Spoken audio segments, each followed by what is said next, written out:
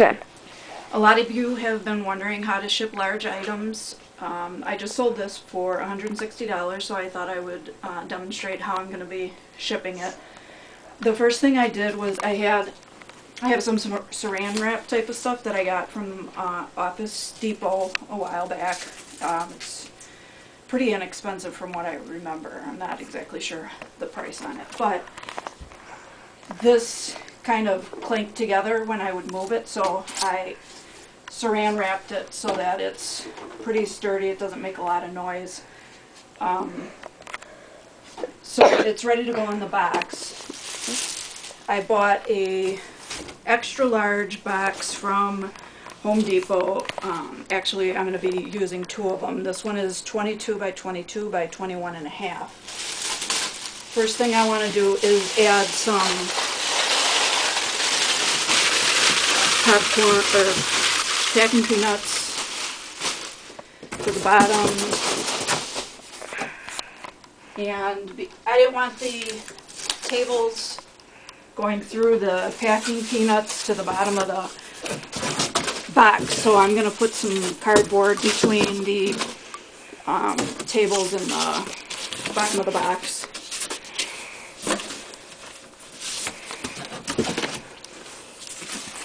To prevent that from happening.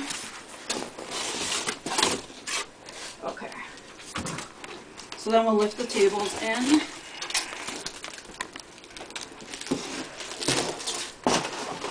Okay. And then if you'll notice, there's enough room on the sides for me to get some packing peanuts between the tables and the sides. And then I have the other box. You'll notice that it doesn't fit in this box, so we're going to use the other box that I bought and put that over this. It's a bit of a challenge to fit it in there, especially if you put the packing peanuts in first, but we didn't do that this time. You learn from your mistakes. Alright. Get that down a little further, make sure it's not tearing on the sides. It looks good. Okay, so if you look in the box, there's still quite a bit of room on the sides here. And what I'm going to do to cut down on the bubble wrap, the packing peanuts that I use, is I have a bunch of small boxes. I'm going to put those in and fit those pretty tight up against the wall here, and then I'll still have to put some packing peanuts in there, which is no big deal. And it looks like I'm going to need more boxes than I thought I was going to need. Let's see.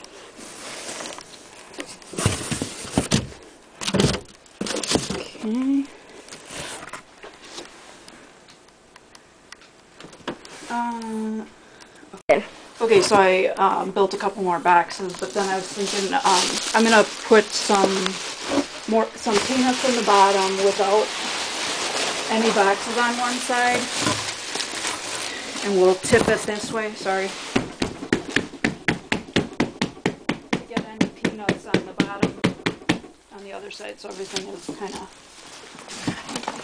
filled up all around there, and then any other ones can fall on that side. Okay, so here's box number one on that side.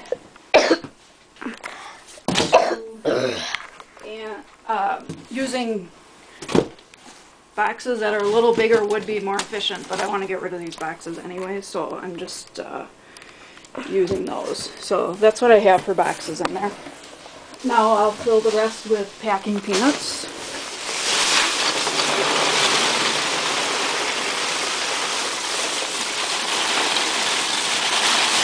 Yeah, it's lots of packing peanuts. That's why you want to build in this cost along with the shipping costs into your price if you're not charging for shipping, if you have free shipping like I do. So we'll pat those down a little bit.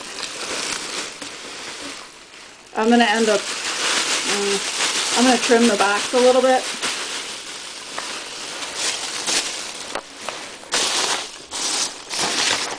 But I want to make sure there's peanuts on the side.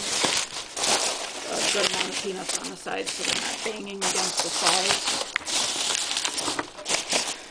In case any adjustments are made when it's shipping. I open the box a little bit on the side to get some to fall down in there. So now I can put some more packing peanuts. Alright.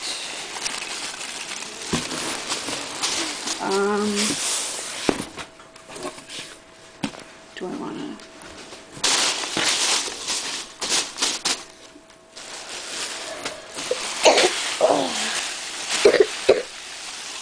Okay, we'll just use this up. And then...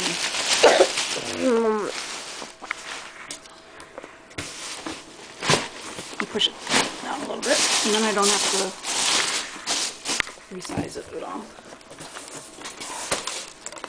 Okay, it's a pretty snug fit.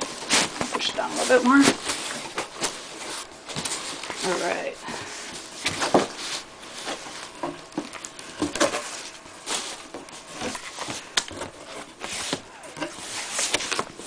Okay, so then we close that up.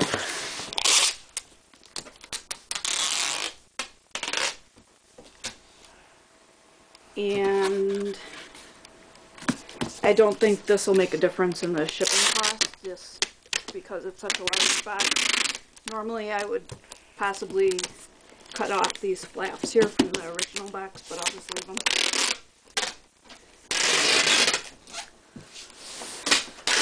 So take that all around.